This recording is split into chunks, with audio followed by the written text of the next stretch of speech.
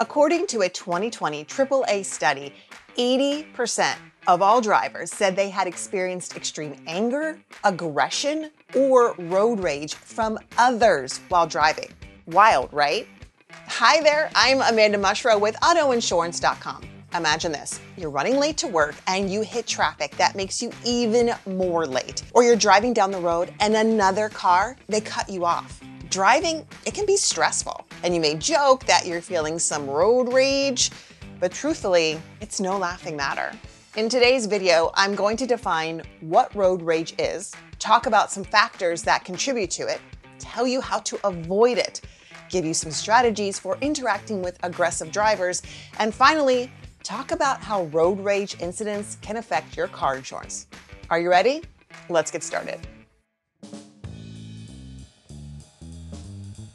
Road rage is aggressive or angry behaviors that motorists show while driving. And while many road rage incidents are minor, they can quickly escalate into more aggressive driving.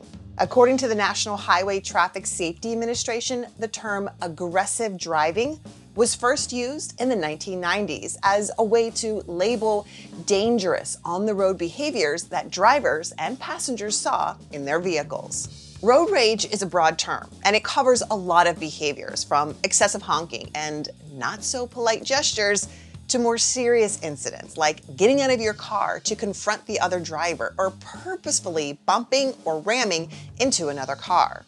Now, let's talk about a few factors that contribute to road rage.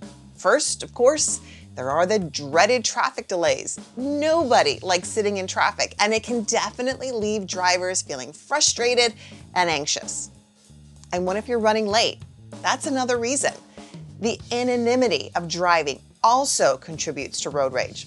I don't know you, you don't know me, therefore the chances of risky behaviors are elevated. And finally, sometimes people just don't follow the common rules of the road, and that can really anger other drivers. While you can't control other people's behavior, you can control yours. And there's a number of ways that you can help avoid road rage situations. One is to simply leave for your destination earlier. Another is to keep your car maintained so that you don't have to worry it's going to break down and hold up traffic. If you've got kids in the car, make sure they have everything they need before you leave the house, like snacks and toys for entertainment.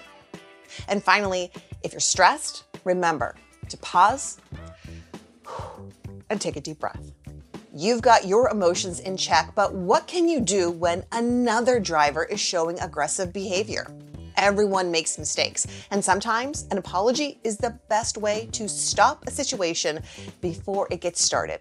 A simple wave and mouthing, "I'm sorry," that works. Now, even if you're tempted to lay on your horn and return that not so nice hand gesture, don't do it. It's best not to engage or get out of your car. And if the situation escalates, leave and call 911 for help.